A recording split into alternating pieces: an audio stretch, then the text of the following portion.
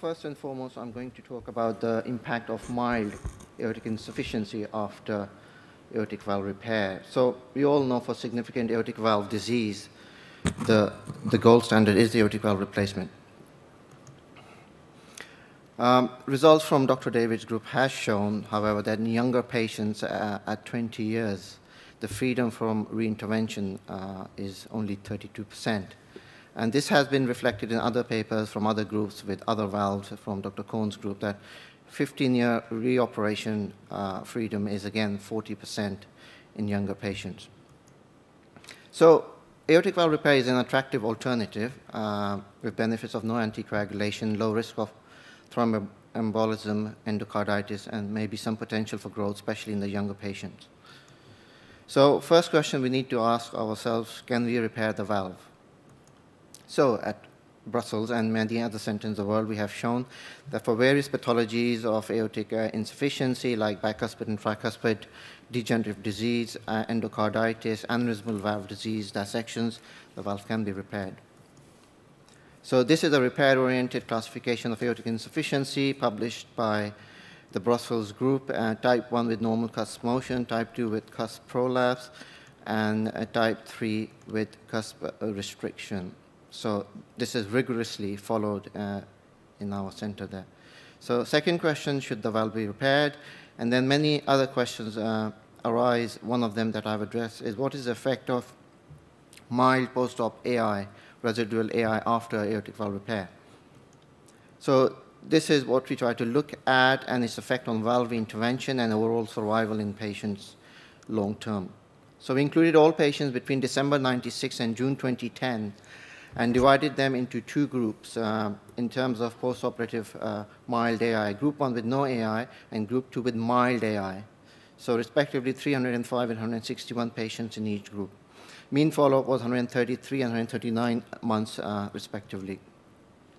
So in terms of preoperative characteristics, there wasn't any significant difference apart from the fact that the group 1 patients were significantly younger as compared to group 2 patients.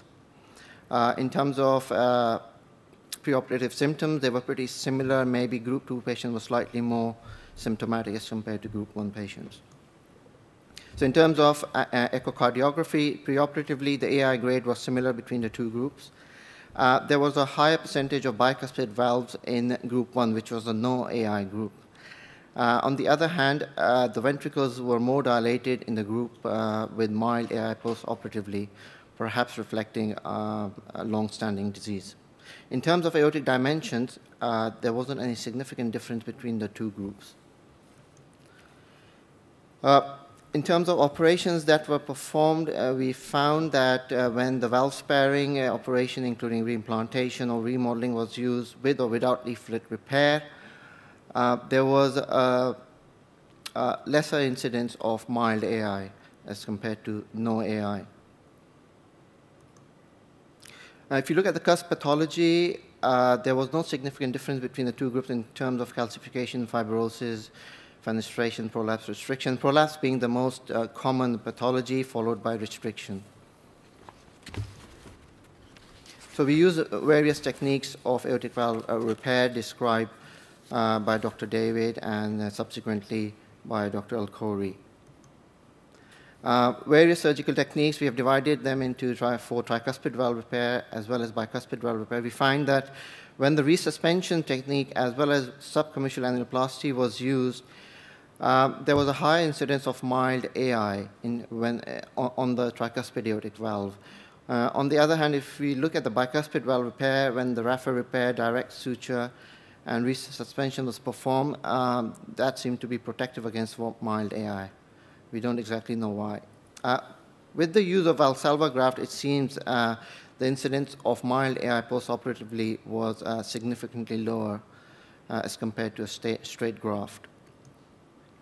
So in terms of postoperative characteristics, mortality was pretty similar. Early complications were similar between the two groups. However, at discharge, because this is a definition of the group, there was significant difference between aortic insufficiency between the two groups. And note there were some patients from mild AI that have moved into the moderate AI group by discharge. Mean aortic valve gradient was similar between the two groups. So if you look at the latest follow-up, there was a significant difference between the period of follow-up between the two groups. And that is important, although it's not same, but that is important because, as we will see, there is a significant difference in terms of overall outcome between the two groups, even though the period of follow-up is shorter in group 2, which is a mild AI group. Overall mortality is similar, as well as complications and a rate of reoperation at latest follow-up. So look at latest follow-up. The group with mild AI had a higher percentage of reoperation, especially in the early period after surgery. And the aortic insufficiency at latest follow-up, again, was higher in the mild AI group as compared to the no AI group. Symptomatically, both patients were pretty similar, actually. So looking at the overall survival, they were pretty similar. Freedom from severe AI was again similar at 10 years, 83% in the first group and 85% in the second group. However, the freedom from valve reoperation was significantly better in the no AI group, 88% as compared to 73%. We performed a multivariate analysis, and we found the independent predictor of post-operative mild AI as well as severe AI at follow-up was increased preoperative end diastolic diameter.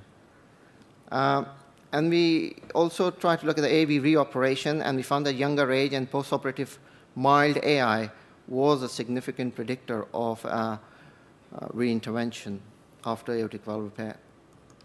So in conclusion, mild AI, Mr. Chairman, ladies and gentlemen, is associated with reduced freedom from AV valve intervention after aortic valve repair.